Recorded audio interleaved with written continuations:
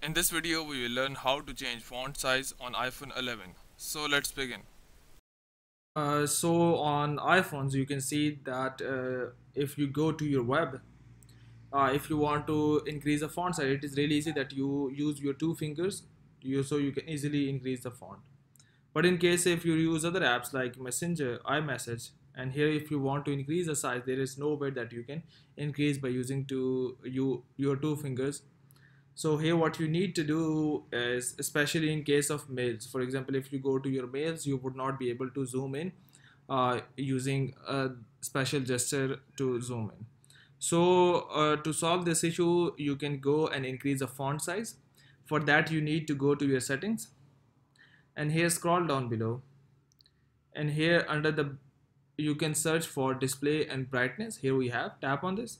Now scroll down again, and here you can see text size. So here you can use this slider to increase the text size.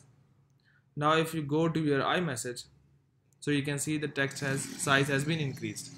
Now if you want to decrease or take it back to normal, you can easily take it back to normal. Now if you go to your iMessage, this is normal. There is another thing that you can do is you can always make your text bold. If you turn it on, so you can see that your text is now bold. In whatever app you go, you can see your text is now bold.